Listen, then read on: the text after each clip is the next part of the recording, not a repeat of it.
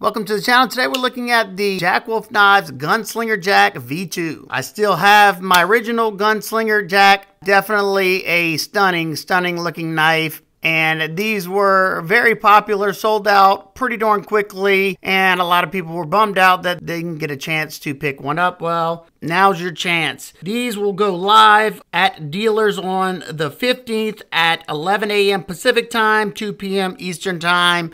So if you click on my links below and it says sold out and it's not the 15th yet, then obviously they haven't dropped yet. Some people either just don't listen or they don't watch, one of the two. With this drop, there's going to be 6 different variations, tons of different options to choose from. My particular version has the Nebula fat carbon covers. I love that colorway right there. And if you're not into inlays or you're not into this one, there's several different inlay options. There's no inlays with texture. There's coated, non-coated. There's hand satin blades. Like I said, tons of options for you. I like the overall size of this one. It's coming in at 7.35 inches long with a 3.23 inch clip point blade of CPM S90V steel, Rockwell 260 to 61 HRC, and it has a full height deep hollow grind that comes down nice and thin. This thing is a slicing machine. If you want to see how slicey this is, go check out my original review on version 1. It's the same exact grind and it's just as slicey.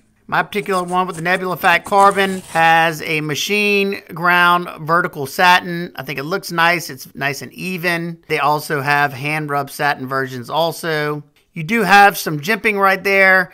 You can use it, but it's more suited for the front flipper on this knife. Got a nice top swedge with a needle-like tip right there. Excellent for piercing. You're definitely going to want to be careful. You're not going to want to jam that into anything and do any side-to-side motion with the knife. It has a good sharpening choil that should give you a good bit of sharpening life before it'll start to widen in the back right here. And if it ever did, you could easily open that up yourself. You have dual fullers or long pulls on both sides that can be used for deployment. Like I said earlier, a front flipper and the fullers. You can easily reverse flick the knife off those fullers. You can also thumb flick it. You can slow roll it. Or if you want to be a little bit more discreet, you could always pinch it open. Then that front flipper, it's got good jimping there, grips hold of the finger. You can do the reach around, or you can do the traditional front flip, whatever you want to do.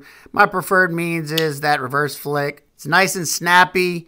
Now, it's not a complete drop shut knife, but I will say that this one wasn't super smooth when I first got it, but they break in very nicely. Over time, they get smoother and smoother. I'd rather have a well-dialed detent with a little bit more lock bar pressure than a drop shut knife. That's just me personally. Now, so the handle of this one, you have double-ended bolsters, triple fluted on this side, single flute on this side, nice gentle contouring on the scales, a dark blasted finish on the titanium, a polished titanium Torx T10 pivot, T8 on the cover screws, full length blue anodized titanium backspacer that is flush with the scales. You have tons of facets in the back right there. I like that. There's no sharp spots where you don't want them to be. This one does come with a milled titanium pocket clip, or if you want it to have more of a traditional look, you can remove the pocket clip and it comes with a blue filler tab. This is considered a bolster lock, just meaning that the lock is in the bolster right there. It does have a hardened stainless steel lock insert with an over travel, but the carbon fiber also acts as an over travel. The pocket clip works good. There's not a ton of ramp underneath there, so if you have thick pants, you may have to give it a little pull. It goes fine in all my jeans, but if, like I said, if you have thick seams, then it may not be as easy. It sits pretty darn deep in the pocket. All you have is this little bit sticking up. It is tip up, right hand carry only. Lock up on my knife, I'd say is sitting at around 50% or so. And the access to the lock bar, even though it's flush with the scales, you do have a chamfer on both sides of that tie, so I can't get my finger in there. It's not hard or anything. Would I like it to be a little bit better? Yeah, but I'm not going to complain about it. It's not a big deal to me since I can get my thumb in there. Or I can use the fat part of my thumb to disengage as well. The lockup on my knife, bank vault. This thing has a super tight lockup on it. Love seeing that. Now for some quick size comparisons, we have the Jack Wolf Benny's clip, which is a little bit smaller.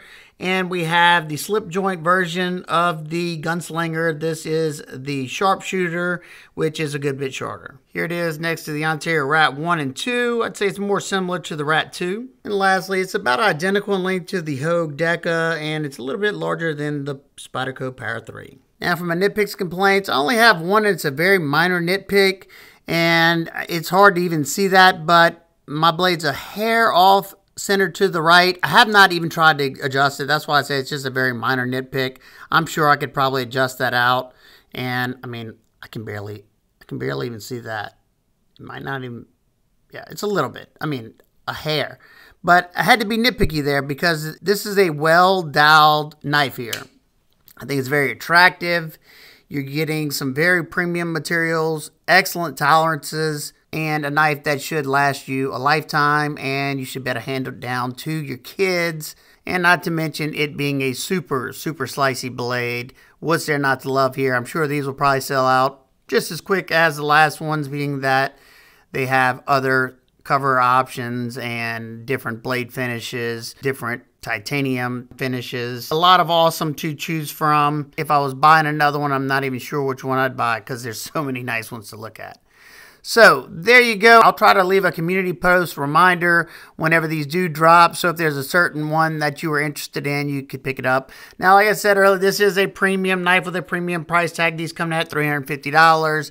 I understand that's out of some people's budgets, but I do like to at least show it to you just in case you were interested.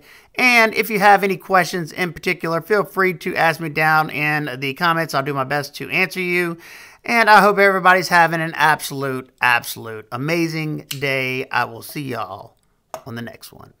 Peace.